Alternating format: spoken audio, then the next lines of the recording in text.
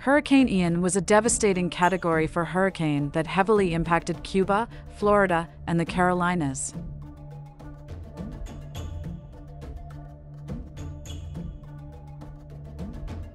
On September 19, the NHC began tracking a tropical wave to the east of the Windward Islands for possible gradual development.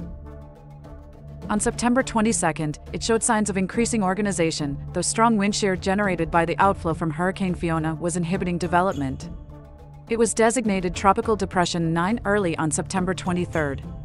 The organization of the depression improved slowly over that day and became a tropical storm at 3 o'clock UTC on September 24. As the storm entered the Central Caribbean, it encountered conditions favorable for intensification: warm 86 degrees C surface temperatures and humidity of 70%. At 8:30 UTC on September 27, Ian made landfall near La Coloma, Cuba. At 19:05 UTC, Ian made landfall at Cayo Costa Island with winds of 150 miles per hour.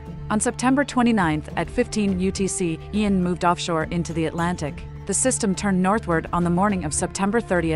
At 18:05 UTC that same day, Ian made its third landfall near Georgetown, South Carolina, with sustained winds of 85 miles per hour.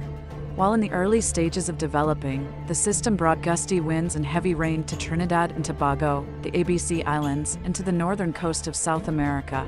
Ian killed 3 people in western Cuba and caused extensive damage to homes, factories, roads, and tobacco farms throughout the region. Power was knocked out in 3 provinces, but later the nation's entire electrical grid collapsed. As of October 3, more than 100 people have died in Florida as a result of the storm. Numerous tornadoes touched down in South Florida on September 27. Ian inflicted catastrophic damage in southwest Florida, washing out roads and bridges, toppling trees, and destroying homes and businesses. Hardest hit was Lee County, where damage from the hurricane's 145-mile-per-hour winds was exacerbated by a storm surge, which peaked at 7.25 feet at Fort Myers. Orlando recorded a record-breaking 24-hour rainfall total of 12.49 inches. Near New Smyrna Beach reported 28.60 inches of rain in 27 hours. In South Carolina, Ian caused far less property damage, and there were no reports of casualties from the storm there.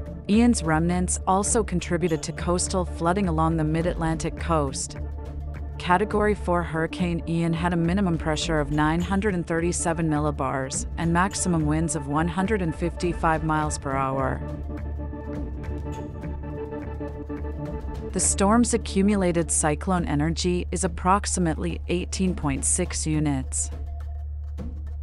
Voiceover text comes from the Wikipedia page for the 2022 hurricane season and from this storm's individual page.